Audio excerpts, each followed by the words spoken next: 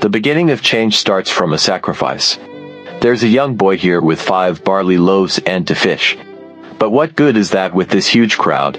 John chapter 6 verse 9. The story of the 5 barley loaves reveals Jesus' delightful powers. It feels like a miracle among miracles that Jesus was able to grow a child's seed-like commitment into a mountain. Therefore, we believe in the wonderful powers of Jesus and begin to trust and rely on our changes. The barley bread presented to Jesus was the food of the poor. It was given as a snack to poor children and to donkeys. Also, the small fish were the fish thrown away by the fishermen because of their low monetary value. The orphans, widows, and the poor would then come out to the seashore to gather the small fish, salt them, and save them as food.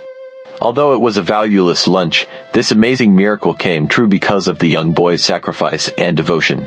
Our Lord always demands the seeds of miracles. Empty miracles do not just fall from the sky.